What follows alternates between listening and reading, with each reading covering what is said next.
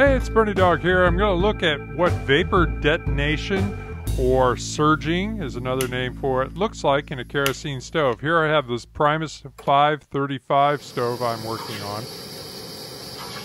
You hear that? Yeah, it's coming out of the right burner. And as that burner finishes up its preheat, it's actually having kerosene vapor shooting back into the tank as it bursts into a cloud of vapor. Now watch what it does when we get it burning here. You can see that the flame is pulsing.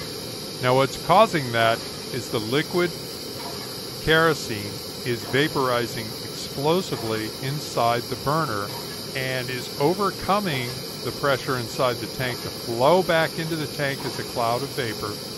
Once it's there, it dissipates, and then cold fuel comes back in, up that fuel line and into the burner and quenches the heating we just did for preheat. Watch what happens.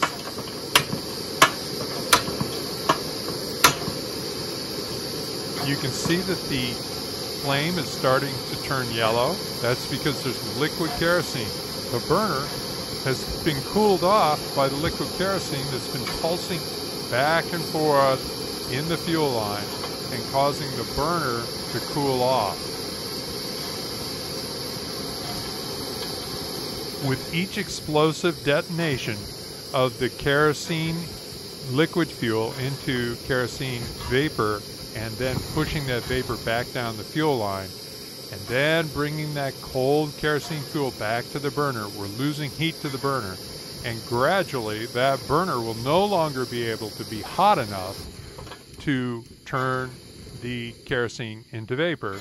No matter how much we turn it down or turn off the other burner, nothing will happen here because it's a cycle that's running out of control.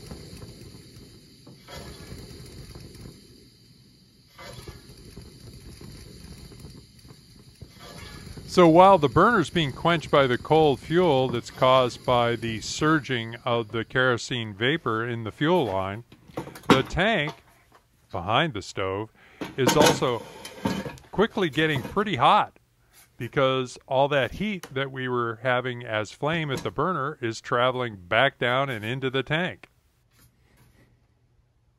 Now usually we see this on volatile fueled stoves like alcohol stoves. For some reason this one's doing it with kerosene.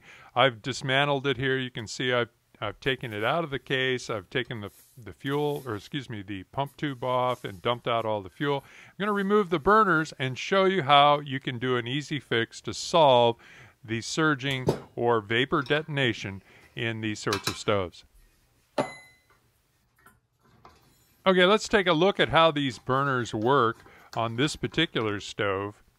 With this kind of a stove, the burners are not sealed by a burner gasket, but they're sealed by an aluminum cone which fits into the throat, the feed area of the burner.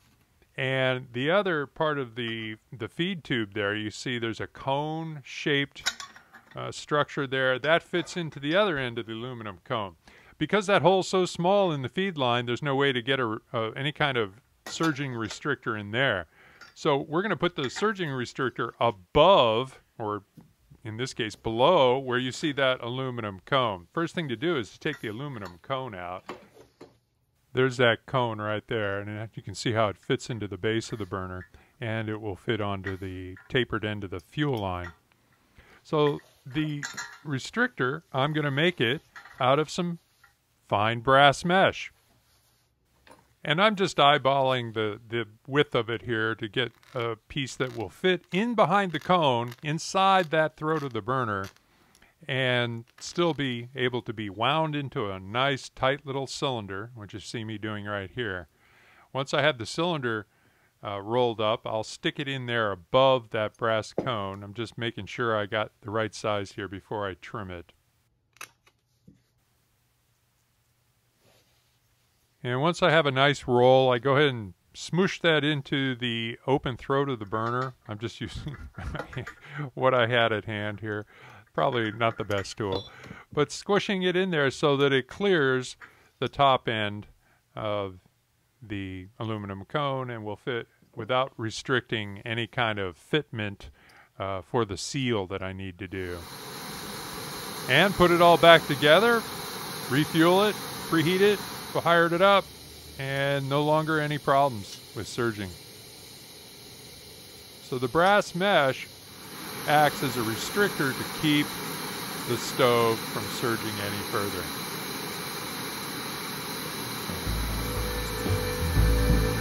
Hey, thanks for watching. Hope you enjoyed this video. Please like, and subscribe.